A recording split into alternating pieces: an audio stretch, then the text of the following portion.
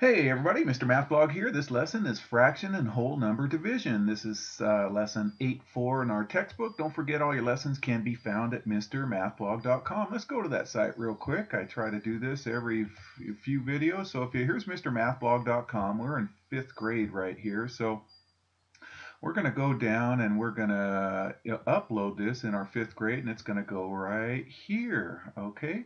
All right. So let's get back to this here. So uh, our common core strand is given there, and our question here is how can we divide fractions by solving related multiplication problems? So we're going to be using models here, rectangles, and dividing them up into fourths and halves and fifths and all that stuff here. And if you guys can, don't forget to like the video if you find this helpful. That helps encourage me to keep making these videos. And if you have a Facebook, or if your folks do, have them look me up on Facebook also. All right, let's get started here. So three friends share 1/4 a pound of caramel fudge. Yummy, I love caramel fudge. So what fraction of a pound of fudge does each friend get? Okay, so we're going to divide 1/4 among the three friends. 1/4 of a pound among those three friends right there.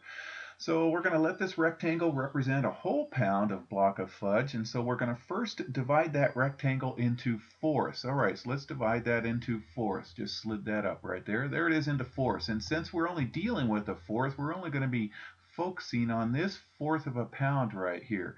Now it says divide each fourth into 3 equal parts. So we'll just draw a line right about here all the way across, and another line right about here all the way across right there. Okay, so now the rectangle is divided into how many equal parts do you see? Well, I see 12 equal parts right there. So when we divide 1/4 into 3 parts, we are finding one of the 3 equal parts. Okay, so we're dividing this 1/4 right here, this piece we're focusing on, into 3 equal parts. And so we're looking for 1/3 of 1/4, because so we'll just focus on this little piece right here. So let's shade this 1/3 of 1/4. Okay, in math, you guys, of means multiply. So 1/3 of 1/4 is the same as 1/3 times 1/4. Okay, so complete the number sentence. 1/4 divided by 3. So here's our 1/4. This is our 1/4 here, and we divided it by 3. So we're looking at this little piece. That's how much each friend is going to get of a piece of fudge, is going to be the same as 1/3 times 1/4. And so there are 1 out of 12 right here. So that's going to give us 1/12 right there. Okay, so each friend gets 1/12 of a pound of caramel fudge. Yummy. All right, so here we go. Brett is having a barbecue for his friends. He has 9 pounds of hamburger. That's a lot of hamburger. So how many third pound burgers can he make? Okay, a third pound burger is a big fat burger.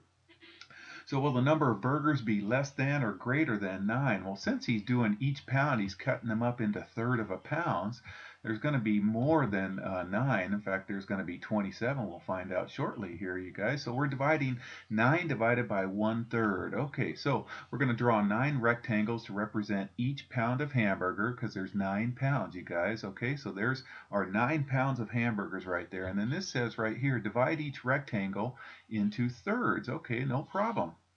All right, so here's all our hamburgers here. There's 3 hamburgers there, 3 hamburgers there, 3 hamburgers there, and so on right here. So when we divide the 9 rectangles into thirds, we are finding the number of thirds in 9 rectangles.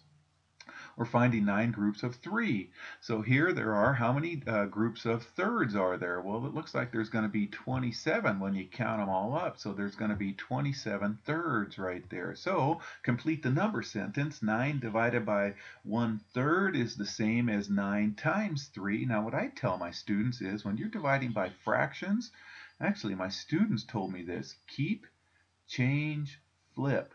See how the 9 is kept? And then we change it to multiplication, and then we flip the 3 over 1. Keep, change, flip. Okay, so 9 divided by 1/3 is the same as 9 times 3, which is going to give us 27. So let's answer the question. So Brett can make 27 1/3 pound hamburgers for all his friends. So all right, so we have learned how to use a model. We just did that right there on those last 2 problems, and to write a multiplication sentence to solve a division problem. You can hear our birds in the background there. Can you hear them? So here are two examples here, and they want us to describe these examples here. So they want us to describe what's happening in this example and what's happening in this example. Let's do these one at a time here. So let's look at example A and describe how the model shows that dividing by 2 is the same as multiplying by a half. Okay, so I did that over here. So here we first start with a whole and divide that into fourths. So we're focusing on this fourth right here. So here is 1/4, and then we divide that fourth by 2 because we're dividing it by 2. Whoops, I went too fast right there. So then we divide it by 2, so that's what this little slice is right down here, and we're focusing on this guy right here. And then this gives us 1 out of the 8 wholes right here, or 1/8 right here. Okay, and then this next one here says, look at this example and describe how this model shows that dividing by a half is the same as multiplying by 2. Okay, so here we have 4 wholes. This is like Brett and his hamburgers. He has 4 pounds of hamburgers, and he's going to make half a pound of hamburgers.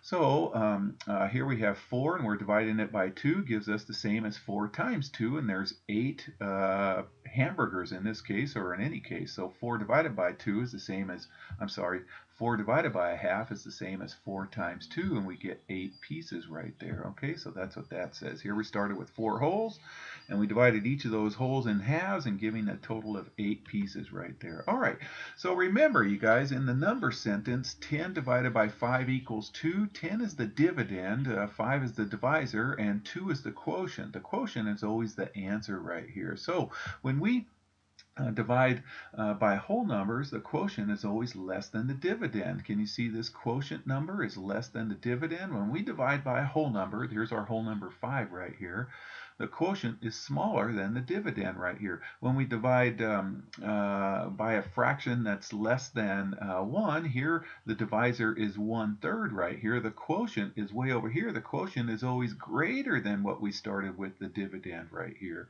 All right, so that'll help us answer this question. So for the two expressions below, which will have a quotient, remember quotient is answer, which will have an answer that is greater than the dividend, okay? Well, this one's going to have the quotient that's going to be greater than the dividend because we're dividing by a number, a fraction that's less than 1. So 3 divided by a half will have a quotient that is greater than the dividend because we're dividing by a fraction that is less than 1. Okay, so when we divide a fraction by a whole number, the quotient is always less than the dividend. So here, when we divide a fraction by a whole number, our quotient is going to be less than the dividends. Here, this would be 1/2 times 1/3. Remember, keep, change, flip, which would give us 1/6, and 1/6 is smaller than a half. So when we divide a whole number by a fraction, so here we have a whole number divided by a fraction that's less than 1, the quotient is always greater than, okay? So here we have a fraction divided by a whole number that's going to be less than our dividend, and here we have a whole number divided by a fraction, and that's going to give us a number that's greater than our dividend. All right, you guys, I hope that makes sense, and I hope you're doing well, and be nice to your teacher. They appreciate that. Take care, you guys.